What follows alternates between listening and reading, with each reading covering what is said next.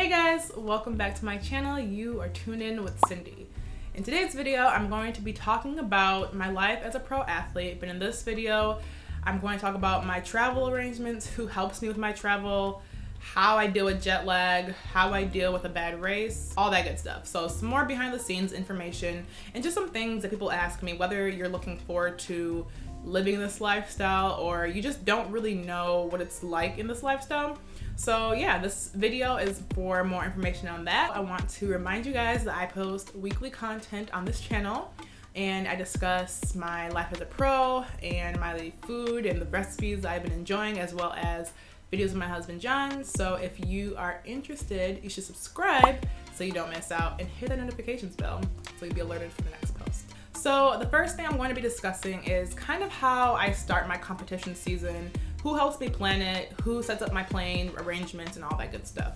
So at the beginning of each season, my coach and I discuss some of the races that I'm going to be going to and just some of the things that I want to accomplish that year. So we discuss how many races I want to get in, some of the relays. Afterwards, I go to my agent, and my agent is the person that gets me into these meets, sets me up, my planes, and everything that kind of goes into that. So I'll talk to my agent and my coach together because they're kind of in communication in that regard. We discuss where I'm going. He lays out all of the meets that I could get into, the potential meets I could get into, or just races that could be helpful for me within the season. And so after we plan all that out, I then start booking my flights. So I don't actually book my flights, the agency does, and so they book all of my flights. They get me there at the times that make the most sense. So typically I will get to a track meet about 3 to 2 days before the race, just to kind of get my legs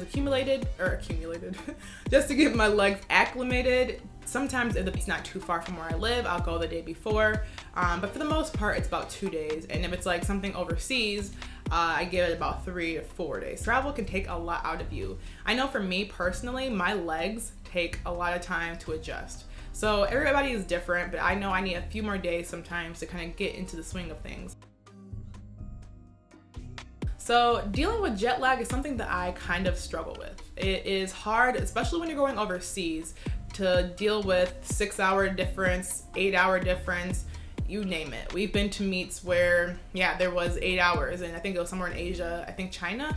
China was a big difference for me, and so, or even Doha, whenever I go over there, I definitely struggle with the time difference. So something I try to do personally is I focus on getting enough sleep on the plane. And so if I get to the plane and I know that the time zone that I'm in is currently sleeping, try to do the same thing that they're doing. So my goal is to sleep on the plane if I can. And so I force myself to get a few hours and just get acclimated to their time zone as quick as possible, because that's really, really hard to do sometimes.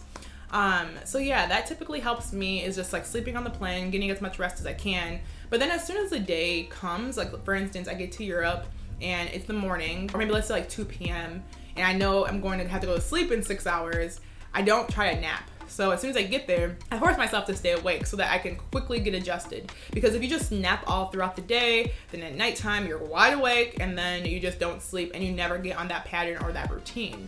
So for me, I have to just like really force myself to get adjusted to what they're doing, and yeah, what's gonna help me, I guess, do better and feel more rested. So just being intentional, because if I don't focus on my recovery quickly, I will not do well overseas or at a meet that's really far, just because I don't adjust. So while I'm on the plane, I like to hydrate. I like to force myself to, have Pedialyte or have some type of electrolytes that gets, the hydration flowing, because as you know, when you travel, you get very dehydrated quickly. So I'm not gonna lie, y'all, the food is not usually that great. It depends on the meat, I'll give you that, because at Europeans, for instance, a few weeks ago, the food was actually pretty good. You're kind of just eating because you have to eat, and that's unfortunate because it's nice to enjoy food, right? So something I have to do is I like to bring snacks on my flights and with me, things that I know I like, and healthy things as well. That's really helpful, is just to have a lot of snacks, because I get really hungry and I love snacking, but it's also easy when you travel to just eat unhealthy because you're like, well, I don't have any access to anything. So thinking ahead, and that's something that John helps me with a lot, is we'll plan together what I'm gonna need and the food that's gonna help me when I might not like the hotel food. Another little thing that we do is we get foods that only, they're still really healthy. They have like freeze-dried foods, which are like foods that campers eat, and I'll have that as like a backup just in case the food is disgusting. But you can literally add water and it makes a whole meal for you.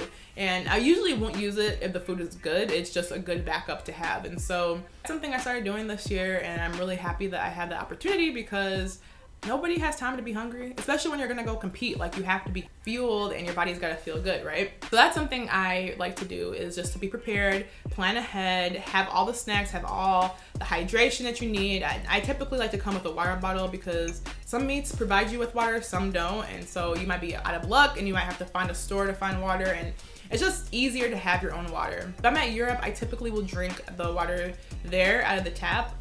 Some countries I will not, because as you know, it's hard to always drink from different countries' waters.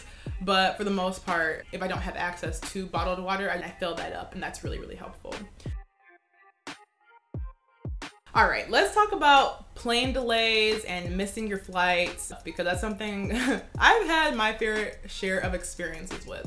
So I'll give you guys an example. I was headed to Italy. This was like my first time traveling overseas, actually, by myself, for competition. My first pro race. I was so excited, just really ready to do well, and did not prep well at all. I was packing very late. My parents were dropping me off, so they had some stuff they were doing. And so all that to say, I got to the airport with like 40 minutes left to spare. You guys, do not do that. If you are traveling to a different country, don't get to the airport 45 minutes before. You might make it on your plane, which I did, but your bags most likely won't. So that's what happened to me. So I actually made my flight, got to Italy. My bags did not come with me, and because I was a rookie, I did not pack a lot of things in my carry-on. So that's another thing that I recommend, is always have your competition stuff, any little thing like makeup if you like that, contacts, anything that's really important for you. Keep that with you in your carry-on, because if this happens, you're not gonna be, struggling. You're gonna be like, well, I have what I need, and the other things will come when they come. So I didn't have the ability to just say, okay, I can compete, because I didn't have a uniform. So yeah, I had to what did I even do? I had to ask a friend for one of her extra uniforms. I think I had a pair of spikes, so I was lucky in that regard, but it was a mess. I had to get so many things, like random stuff from people, and that was really bad. So making sure you're planning to, just in case something happens with a delay or a missed flight. I've had plenty of times where it was out of my control that my plane was delayed, and I missed my other flight, and then my bag still had issues with that. So there was just plenty of times that there's things out of your control. You don't know what's gonna happen. So having your stuff is really helpful, and not getting stressed. At that first meet in Italy, I definitely got overwhelmed and scared, and I was mad, and I was just really sad that I didn't have my bag, but I got my bag eventually. You're most likely gonna get your bag back. It's just a matter of time. But I had to compete, so that was the most nerve-wracking part. So just don't be like me, and make sure you're prepared in that regard, because that was not fun. But yes, traveling can be annoying. There's a lot of things outside of your control and things that really frustrate you. I tend to get really mad, and I'm not gonna lie, with COVID, travel has been even worse, because you have to sign a whole bunch of papers, take all these tests, which, I understand they're trying to keep us all safe and healthy, I get it, but it can get a little overwhelming at times. And so if travel wasn't bad enough, you already have COVID on top of it. So my biggest goal at the moment is just to get to the airport with optimal time, so much time that I'm not even worried or stressed, and I can take my time to get to my gate, eat my food, all that good stuff. Another thing that we have to deal with as professional athletes is not really knowing anyone while you travel. So I usually travel by myself. If I'm lucky enough to have Tiffany with me, my sister, that's awesome. But most of the time I'm by myself. And it does get lonely. It does get a little nerve-wracking when you don't know, okay, am I supposed to be here? Am I supposed to be here? Or once you get to the location you're supposed to be at, you have to figure out who's picking you up. So I have to be in contact with my agent, but sometimes my agent's sleeping because of the time zones. So sometimes it can get really stressful and lonely. But something I've learned is just, being cordial with the people who are there. If you see somebody who looks similar to you when it comes to maybe they have athletic gear on, most likely they're there for the meet as well. So maybe talking to them, communicating with other people is what really helps me. But before I leave, I like to make sure that, I know that there's gonna be somebody picking me up. I know there's a shuttle. I ask all those questions to my agent before I leave, because if I don't, and I travel to a different time zone, and sometimes even when you get to the new time zone, another thing is your phone might not be working. So I had to deal with that one of my first meets. I didn't know that my phone was gonna act silly overseas. There were just so many things like that I struggled with when I first came out that, you know, that you really don't know until you just deal with. So asking questions, never be afraid to just ask somebody if they know something. So if you're at an airport and you don't know where to go or who's with you, then just ask. Don't be afraid. That's something I had to get very comfortable with. It's like, okay, I don't know which gate I'm supposed to go to. I don't know what to do here. Like, I just gotta communicate and ask. So don't feel like you're dumb or stupid. Like, do it. So that's one of my recommendations when it comes to dealing with not knowing anyone. Is just talk to other people, communicate with your agent, communicate with your coach, making sure you know everything before you get on that plane, checking with your phone providers to make sure you have an international plan, because like I said, I struggled with that at first. So those are just a few tips that I think really would be helpful to know before you start traveling. And last but not least, I want to discuss a little bit about dealing with bad races while you're overseas. So, or just traveling in general. You're bound to have a race that didn't go the way you planned. Nobody's perfect. Nobody has the perfect meet that just goes perfectly at all times. And it can be lonely. Like I said, sometimes time differences. Like you might have a meet that's at like 11 a.m., but it's still 5 a.m. in the other country you're at. So you can't communicate with your coach and you feel sad and nobody there really knows you. So there's like this whole like, what do I do? Who do I talk to? This is hard. And one thing I had to learn is, at the end of the day, this is a job. I love my sport and have bad days and good days in my job. Not being too hard on yourself. If you went out there and competed and did what you needed to do and it didn't go as well as you planned and you know you left it all on the track, just taking the positives and leaving there with confidence, knowing, you know what? I made some good progress, regardless of how the times may have come out or the jump or whatever.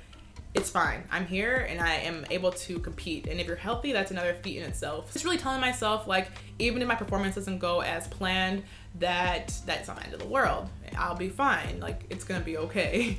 So yeah, that's not easy. And so just being aware that some meets won't go well and right away you might not have anybody there to talk to you. But there's also other athletes who may be experiencing very similar things that you can be talking to. So I'll be sad sometimes, and then there's other athletes who didn't have their good performance. So there's athletes who did. Just talk about things with other people, and you know, that's what helps me, is just being able to get my mind off of myself. You know, like just going and changing the topic, maybe moving on. So when I get back to my hotel room, I focus on something else that's not about track. If I can, like I take the positives, I learn from my mistakes, and I move on, and I try to focus on it. Because if you don't move on, your next race, which may be 2 days later, like sometimes you literally race back to back, even the next day, it won't go well. Like if you're just focused on the last race, you can't take that into your next race. So that's just a little bit of advice that I have dealing with bad competitions. So I hope this video gave you some more insight as to what travel is like as a pro athlete. I know that some people like the thought of doing this career, or they just want to understand more about it. So I hope this is, you know, informative and helps you if this is something you're preparing to do. So I'll definitely be making more videos just like this one, as well as just different content ideas with food and things that help me stay healthy and my relationship. So like I said before, don't forget to subscribe and leave a comment down below, something you might have found interesting, or a question or something you may have. And I will see you guys in my next video. Bye. Hey guys, welcome back. Nope, head is cut off. All right. Really? Y'all would come outside right now. Sorry, there's like a trash can person outside.